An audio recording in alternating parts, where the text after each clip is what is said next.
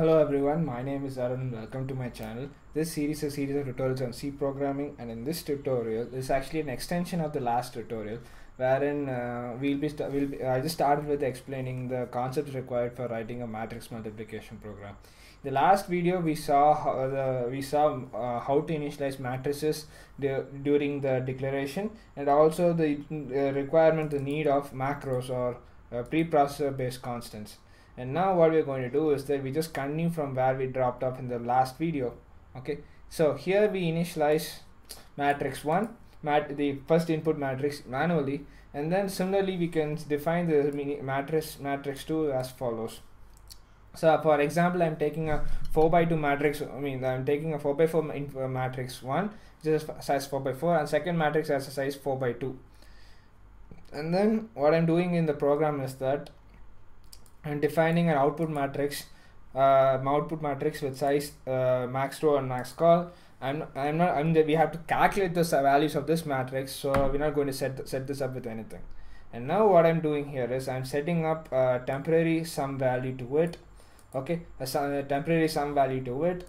This is actually named as which will be used for temporary calculations, and then I create a value called as choice. Okay, the reason why I put this is that I'm just going to ask the user, like, if you want to do this as a demo or you want to enter your own values, and that's what we're going to choose over here. If suppose the user, so if I show this, it says print proceed with default values, yes or no. Okay, and I ask the user to say yes or no. If the user says yes, okay, I want the user to enter the number of rows and number of columns manually, so that the user can, number of rows and number of columns, so thereby the user can overwrite the existing values with new values. That's the main idea behind it. So how do I do that? It's as follows. This if condition is if and only if the user decides to change the value. Okay, so to get the number of rows and number of columns sizes from the matrix, it's from the user, it's fairly straightforward. You just put a printf to tell the user what specifically you're asking for, and then you put the scanf, the simple notation, and you get the data out. Fairly simple. And to get the matrix data, that is a bit pesky, for which you have to use the nested for loops. This is actually a pesky one because you have to be cautious here. So since let's take this 2D matrix.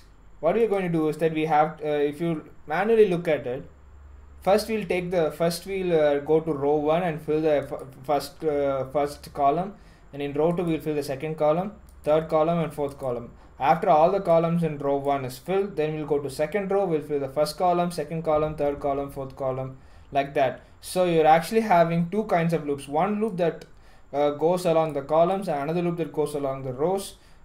Okay, so you need actually two kinds of for loops over here. This loop will actually traverse the entries along the rows, and this loop will traverse the entries along the columns. Okay, so that's what I've written over here. When I put I equal to 0 and I less than R1 is actually the number of rows in row 1, matrix 1, and I increment this with I++, and I write another for loop inside it, okay, with j starting from 0 and j will less than c1 and j++. The values of this matrix will be and then what I do is I then write a printf statement over here, and then I put a scanf to get the data. And look at what I'm doing. I'm just pass the address of the matrix with the array of the matrix here with the value with the entry index I, j.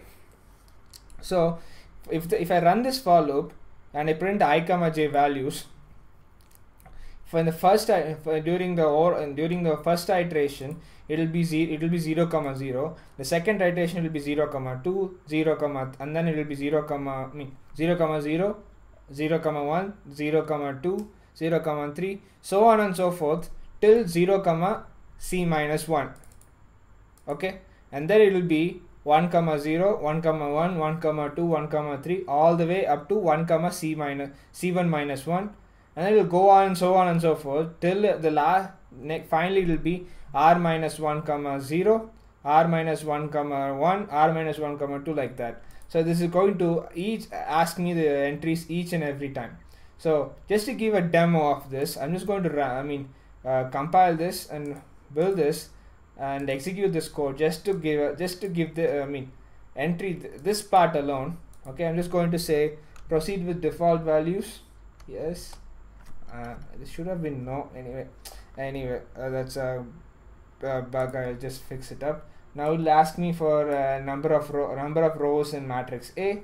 So I put this to be 2. Number of columns in matrix A, I just to be put it 2 again.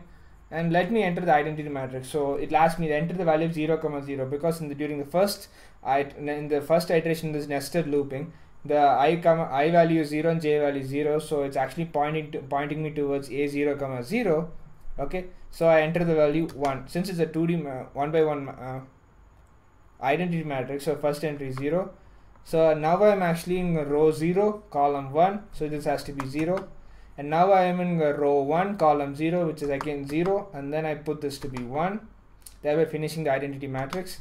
And now this matrix is B, so I have to enter I just continue the same process for the matrix B as well, input matrix B as well. So I specify the size for 2, number of rows in 2, and number of columns to be 2, and I enter some value like 1, 2, 3, 4, and voila, it actually did the matrix multiplication as well. So it just says the matrix A is 1, 0, 0, 1, and I put this 5 symbols over here to make it look a little matrix like.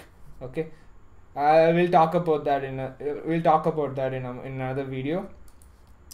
So you get this matrix and you get this matrix, and you look at it, the numbers are placed perfectly.